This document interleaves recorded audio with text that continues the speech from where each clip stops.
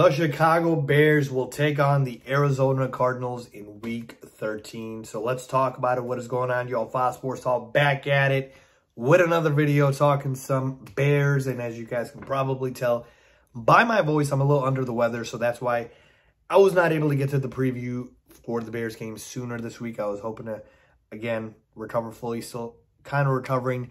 And the show must go on. I gotta put the content out for you guys. I gotta do it. I'm too dedicated to this. So that's what I'm here to do.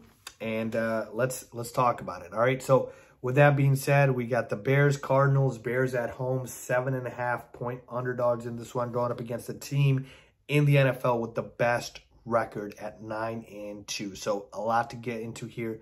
Let's get started. All right. We'll start at the top here with a lot of the injuries, and maybe it's kind of better that I waited this long to make this video because there was so much injury news we're waiting on, and we're still waiting on, by the way. But as far as the Bears go, we're not getting Justin Fields this week. I thought we were. I thought Justin Fields would be back. He's dealing with the ribs issue. Remember, he had bruised ribs after the last game, and so he's not medically cleared. I do believe that. I don't think it's Nagy holding out Fields and starting Dalton over him. By the way, Andy Dalton is going to be the starting quarterback. So that's that. Allen Robinson is doubtful. So he's probably not going to play in this one. He hasn't played in the last couple of games. So that is a big blow, right? You're down your quarterback. You're down your wide receiver one. And then as far as the Cardinals, they've also been dealing with the same situation. Quarterback one and wide receiver one in Kyler Murray and DeAndre Hopkins. They've been out the last 3 games, I believe. Well, they're game time decisions, but more likely than not, they're going to be playing this week, which is bad news for the Bears, obviously, because Kyler Murray was playing at an MVP level. DeAndre Hopkins, obviously one of the best receivers in the NFL. So we take a look at that. Then let's take a look at the fact that the last 3 games without Kyler or D-Hop, the Cardinals still have gone 2-1, right? 2-1, which is pretty solid. Colt McCoy has more than managed the ship.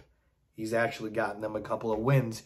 And so this is going to be a tough one for the Bears. Obviously, there's no hiding against that fact. This is going to be a very, very tough game for the Bears because the Cardinals are the team in the NFL with the best record, folks. They've got 2 losses on the year. All right, one of them to the Green Bay Packers and the other one to the Panthers when it was Colt McCoy starting. So, again, take what you want from that one, if you will, but we know how good the Cardinals are.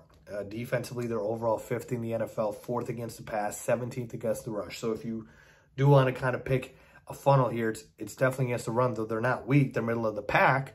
But the formula really is, if you want to beat the Cardinals, which only 2 teams have done, is you run the football and you play keep away, right? Christian McCaffrey almost ran for 100 yards against his defense. And then Aaron Jones and A.J. Dillon combined for almost 100 yards against this defense. So you want a heavy dose of David Montgomery in this one, especially with Andy Dalton starting and not Justin Fields.